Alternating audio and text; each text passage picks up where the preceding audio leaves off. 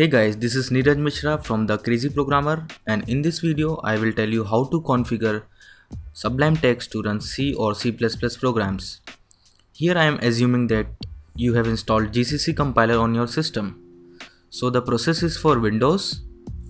So let's start the process. First of all, go to My Computer and then go to the location where GCC compiler is installed. Most probably it is inside program files. In my case it is inside program files, then code blocks, then mingw, then bin. You have to copy the path of bin folder.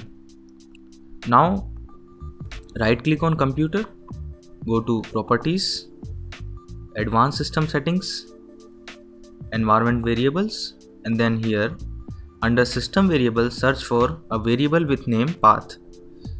Then click on edit, go to end, then press semicolon, and after that paste the path that you have just copied. Then click on all the OK buttons to save the settings. Now after that open Sublime Text, go to Tools, Build System, then click on New Build System. Here paste the code, this is for C. You will find the code in the link given in the video description. Just follow the link and then you can find the code for both C and C++. Now copy this code and paste here. Then press Ctrl S and give a file name as C run.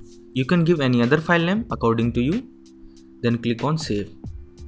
So now we are done with C. So we can run programs which are made in C language. For C++, again go to Tools, Build System, New Build System, and then copy the code for C++. Again you can find this by following the link in the video description. Paste the code here, click Ctrl S and then give a file name as cpp run, then save. We are done with the code for C and C++.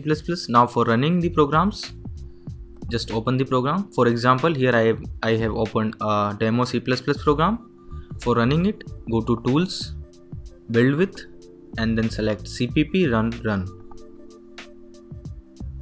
This will compile and run the program. In case of C, just open the program, go to Tools, then Build With, then select C run.